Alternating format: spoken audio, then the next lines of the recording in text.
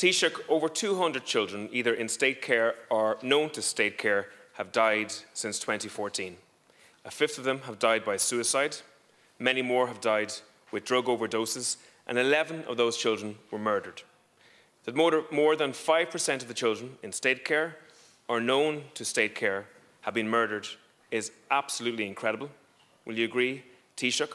A National Review panel that investigated these deaths had alarming things to say about CAMHS.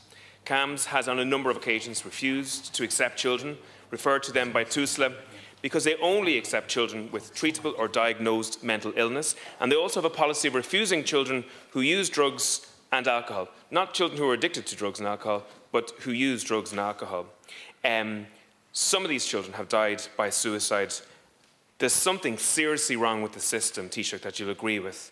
And we're going to see a lot of TDs in here talk very shortly about child protection, and it'll be highly charged and political. But it is incredible that we have 200 children known to state care or in state care who have died in the last 10 years. I believe that if many of them came from leafy suburbs, if many of them had parents who were well-to-do, who had power, who could influence the debate, that their cases would be far higher on the political priority of this country. But I believe that the fact is they don't have people to speak for them. They don't come from money. They don't come from a background of power. And I would ask the Taoiseach to take the issue of children in state care very, very, very seriously.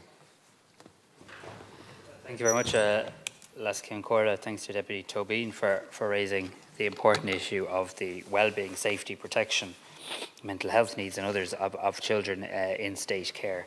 And I think the broad point the Deputy makes about the need for those of us who hold positions of authority to take an active interest in the lives of those who may find themselves without a voice within the system. And I'll certainly raise specifically and directly with Tusla on foot of what the Deputy has raised here in the Dáil, the issue of the 200 children who died in state care over the 10 years, and that piece around the interaction with CAMHS. And I'm happy to correspond with the Deputy and engage further on the issue. And thank you for raising that and giving them a voice in the Dáil today.